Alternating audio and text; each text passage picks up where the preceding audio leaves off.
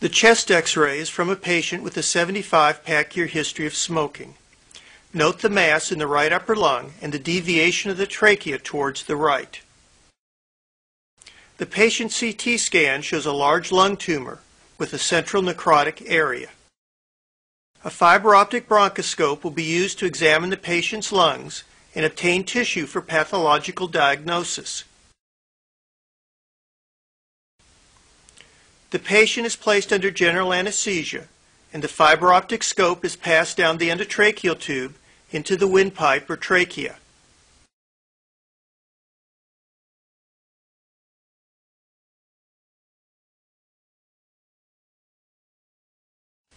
The carina, or junction of the trachea with the mainstem bronchi, is visualized. The mainstem bronchi lead to the right and left lungs. A suction trap can be used to collect saline, which is irrigated into the airway passages.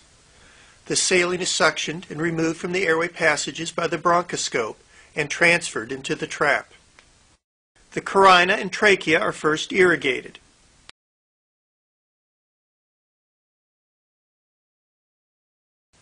The left lung is examined first.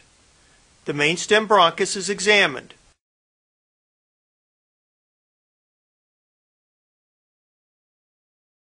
Next, the left upper lobe bronchus is examined and irrigated.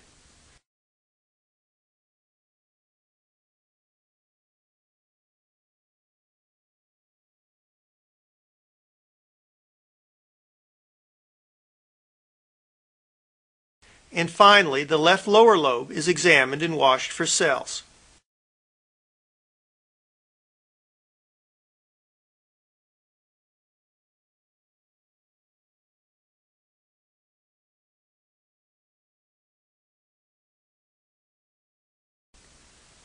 Next, the right mainstem bronchus is entered. The right upper bronchus is collapsed, and a blockage is noted in its lumen.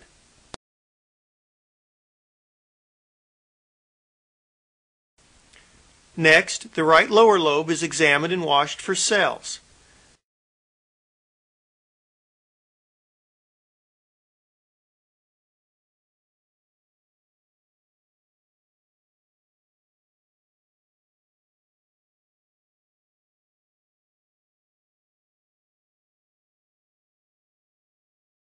The exact same procedure is carried out on the right middle lobe.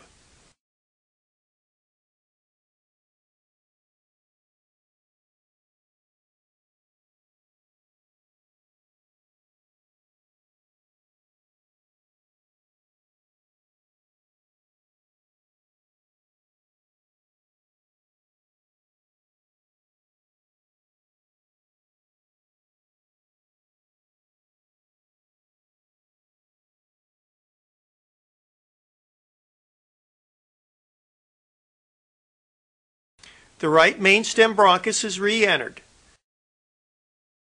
and the right upper lobe bronchus is now washed in order to obtain cells.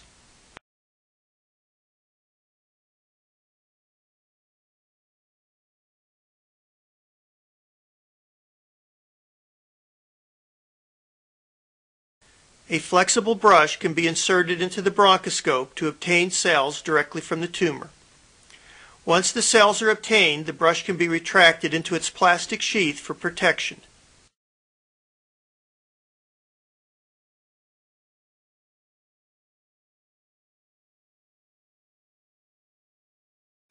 The brush is inserted into the tumor-filled bronchus and rubbed several times backward and forward to obtain cells.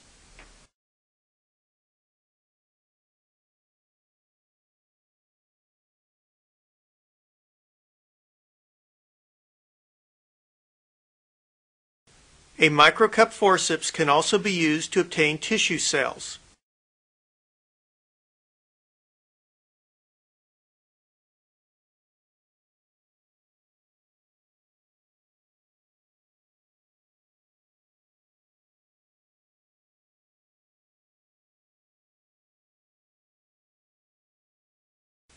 The forceps is opened, inserted into the bronchus, closed around the tumor, and then withdrawn through the scope.